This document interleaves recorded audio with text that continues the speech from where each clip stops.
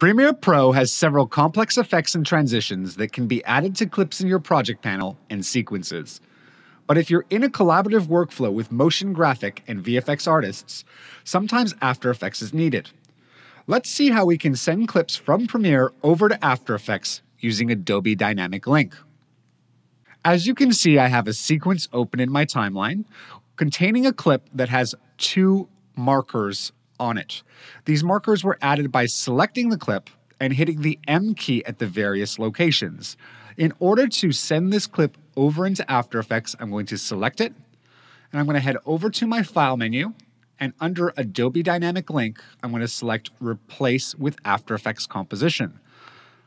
A dialog box is going to open up, triggering me to name my new After Effects composition.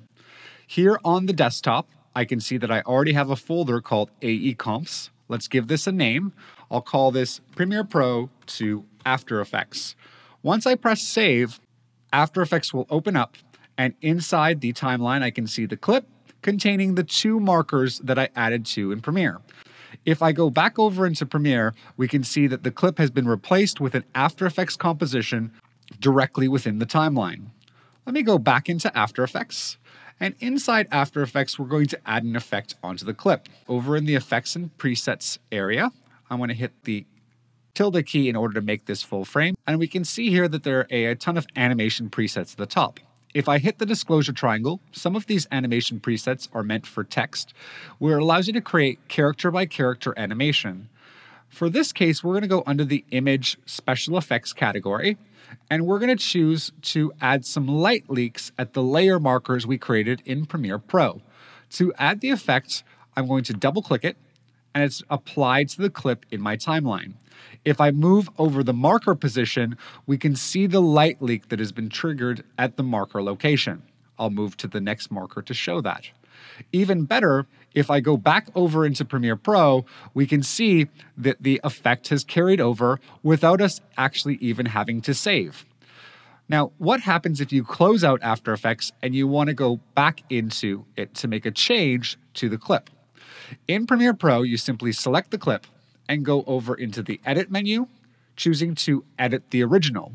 Once we do, it will open up After Effects and we can apply any changes that we want. In the Effect Controls area, over on the upper left-hand side, I'm going to go under the Solid Composite Effects and change the color of this light leak. I'll click on the square and choose to change the color, and as we can see, it's been applied to the light leak.